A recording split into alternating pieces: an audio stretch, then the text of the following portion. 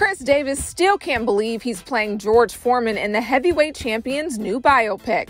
Of course, I was like, there's no way I'm gonna get this job. So I wasn't worried about it. I put it out my mind. I got a phone call about a week and a half later talking about they wanted to do a callback with me. Director George Tillman Jr. told HipHollywood they searched far and wide to find the right actor to play Foreman. When I got a chance to get him in person to do a chemistry test with Sullivan Jones, I couldn't believe at 6'4", he could play George bigger, George smaller. He had the acting chops.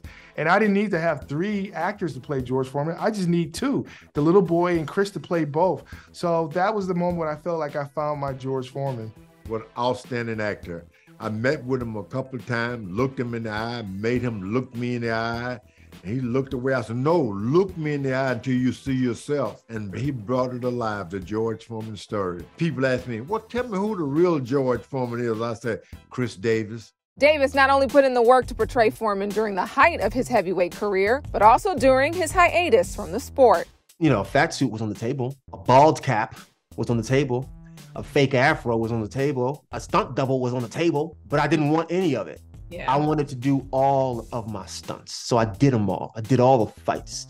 You know, that was my hair. That was my bald head. No prosthetics at all. I gained that weight. I went from 225 to 275 in 5 weeks. Wow. And the heaviest I got was 282. And I was eating 7,000 calories a day to do it. Foreman was also extremely hands-on in making the film.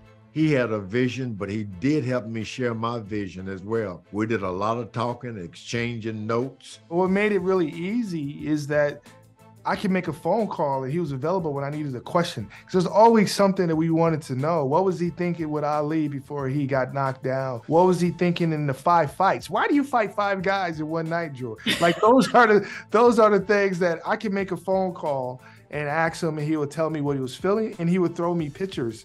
He would text me pictures to give me the visualization of things. It's a story about all of us. Starting from the bottom, we can always get up, and even if you fall again, you can still get up and do it again. Just don't give up.